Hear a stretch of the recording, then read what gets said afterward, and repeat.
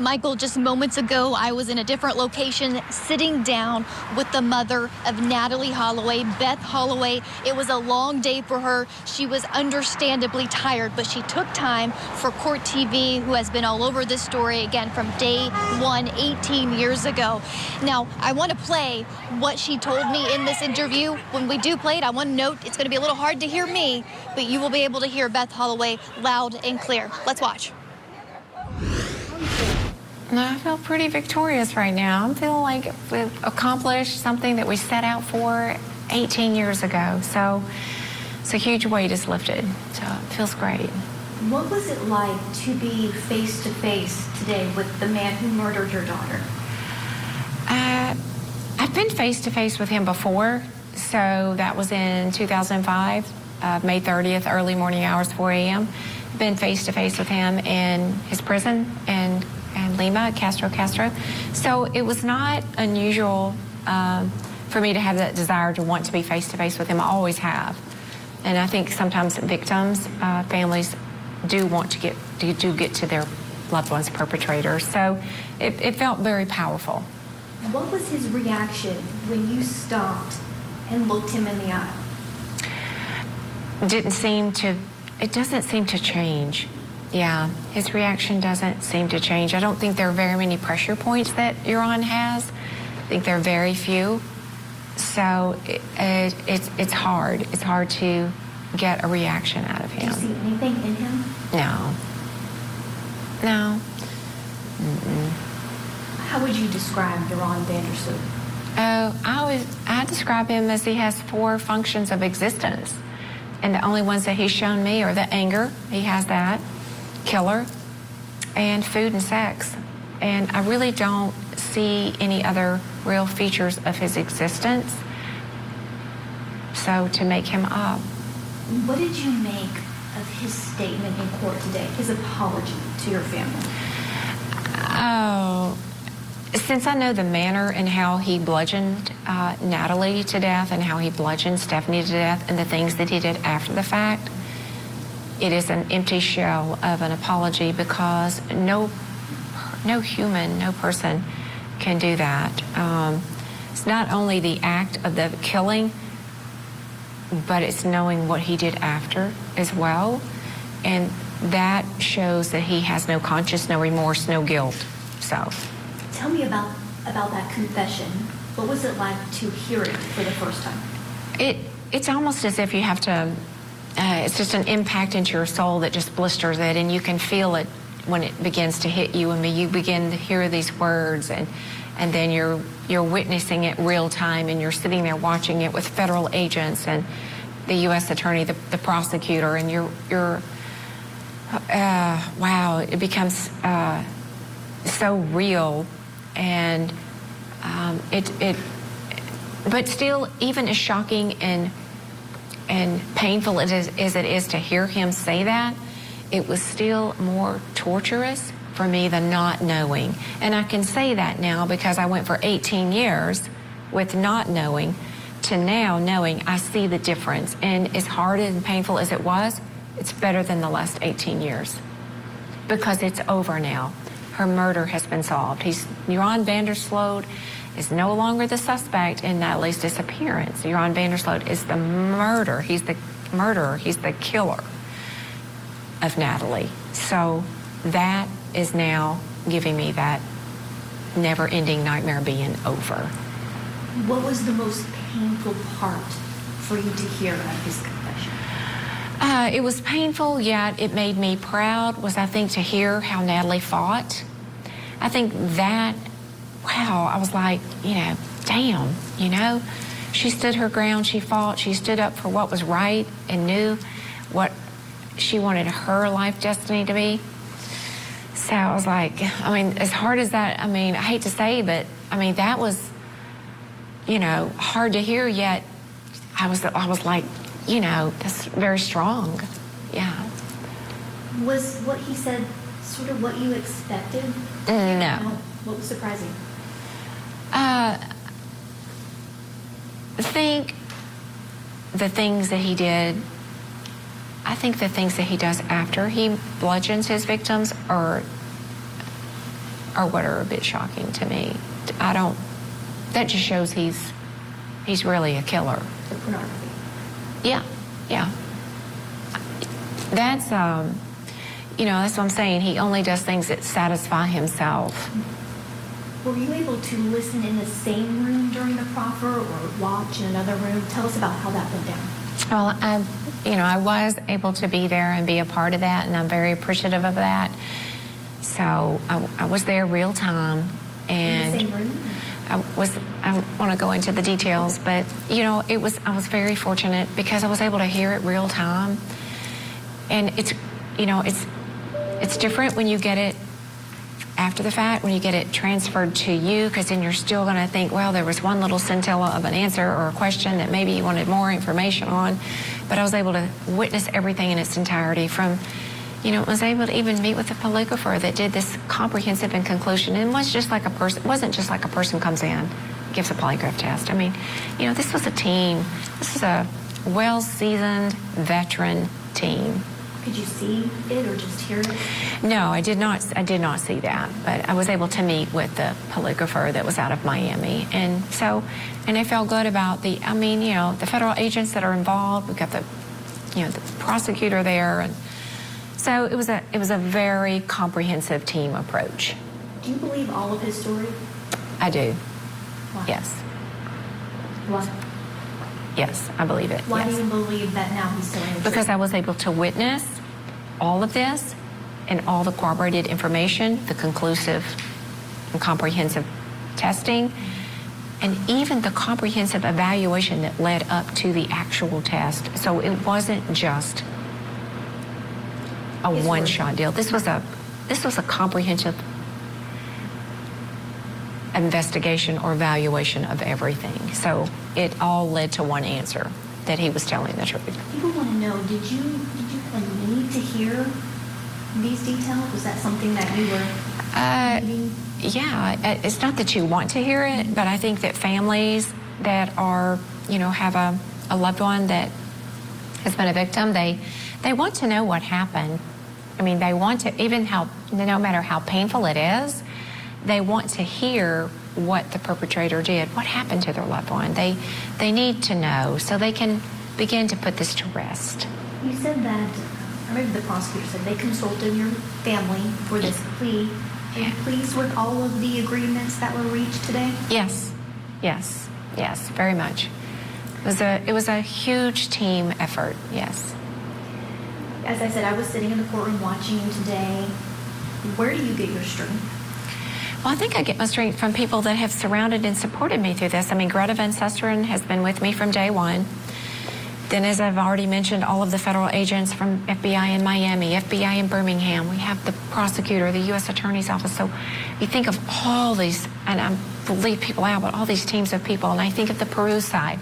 Then I've got, Patriot Strategies, George Seymour and his business associate Mark, and Dina Balarte, the president of Peru. So I withdraw my strength from all of the support to make this happen. I mean, because everybody in that I've mentioned and people I know I've left out, were a part of this today. So it's not like it just happened today.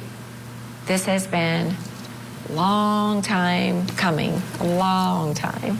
That's my next question. This has been a long process, as you said. Can you give us a sense of what it took to reach this point today, getting him here to the United States and this plea?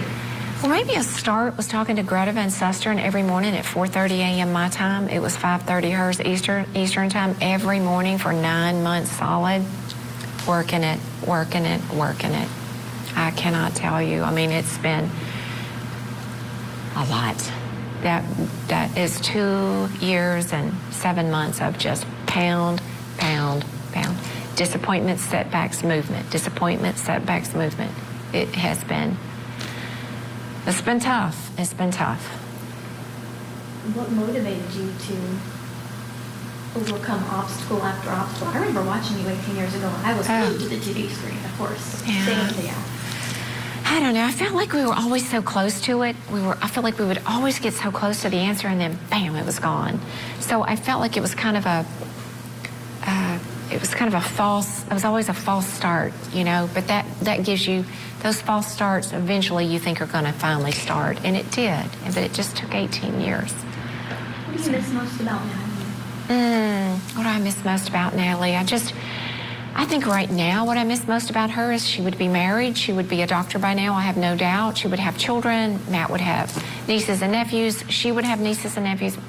My son has a daughter and a son. And I miss just her, you know, being able to experience that. And I miss being a grandmother to her children. And I think that what I appreciate, though, now, since I no longer have Natalee, is I see her through Matt's life now, and I see her through my grandchildren's life. And so I think that's where the focus needs to be now. As far, you said this is over. Is it over? It's over. The never-ending nightmare is over, and for me, it's better than closure. And everybody has their own words that they use, but that is mine. Over, to me, is better than closure.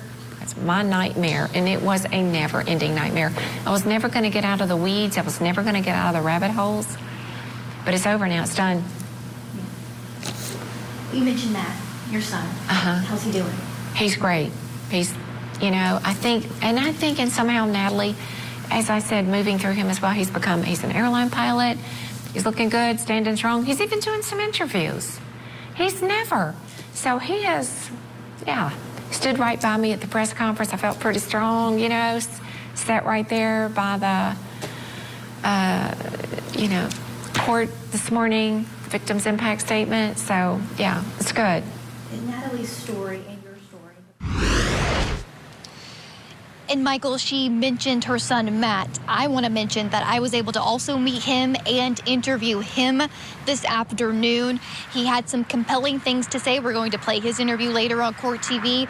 But essentially, he says he still doesn't believe Joran van der Sloot is completely telling the truth. Everything that happened inside this courthouse behind me, in the opinion of Matt Holloway, was self-serving to Joran van der Sloot. And get this, he also says that Joran made a mistake, that he agreed to get out in 22 years, and guess who's going to be in Peru when he's released?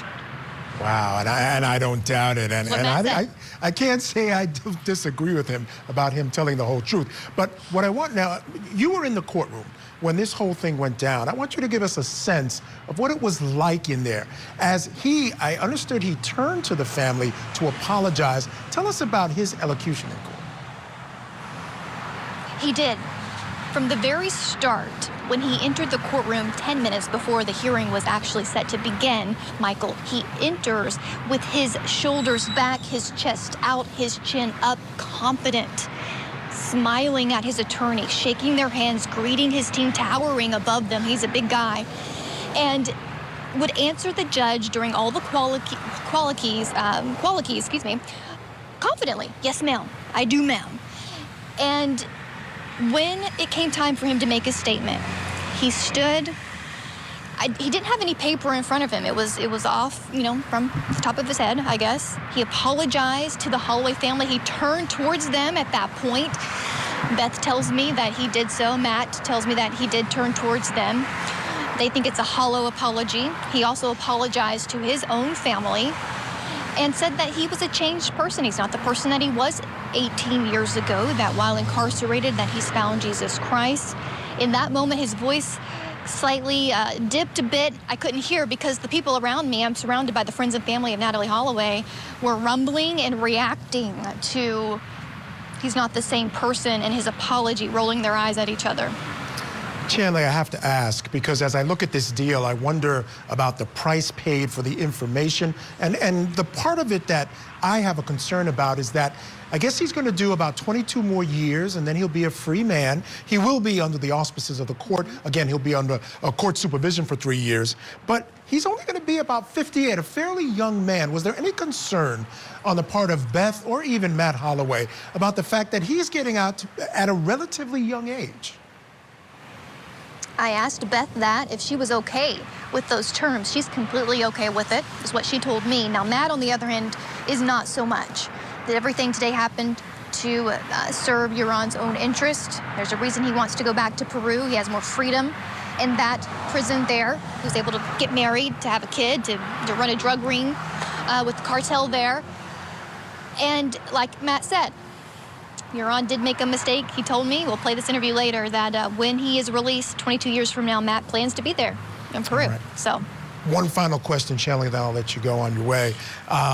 What's next now for Huron Vandersloot?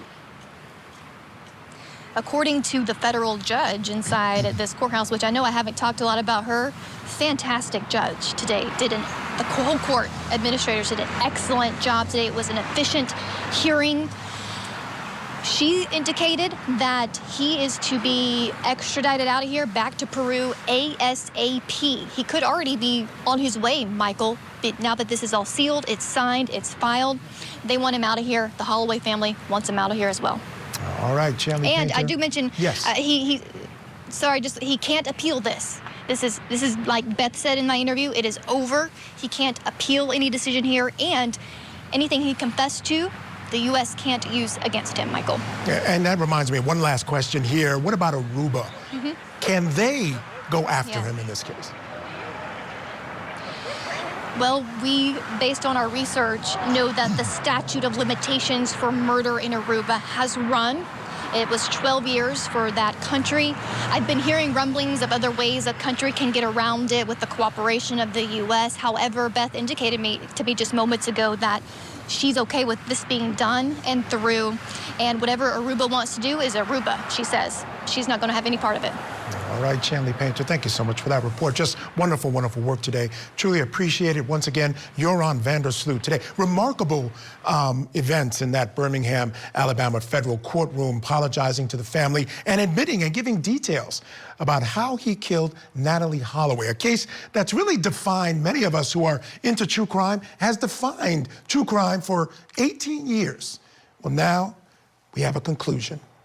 And the best part of all is that Beth Holloway, the mother of that young girl there you're looking at, Natalee Holloway, is okay with it. And she says to have it over is better than closure. So we have to go with that. All right.